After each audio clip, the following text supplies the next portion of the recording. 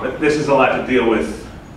This, you know, I'm in a unique position with my wife, actually, because she likes it from the side. No, I'm in a unique position with my wife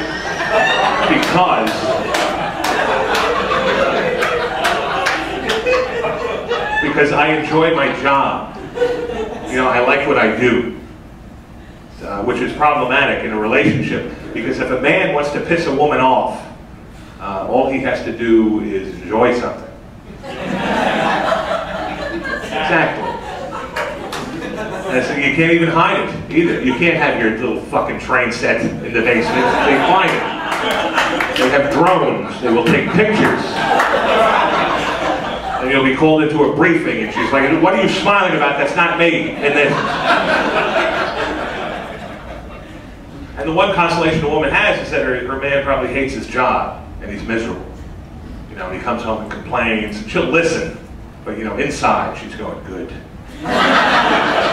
Suffer, you piece of shit."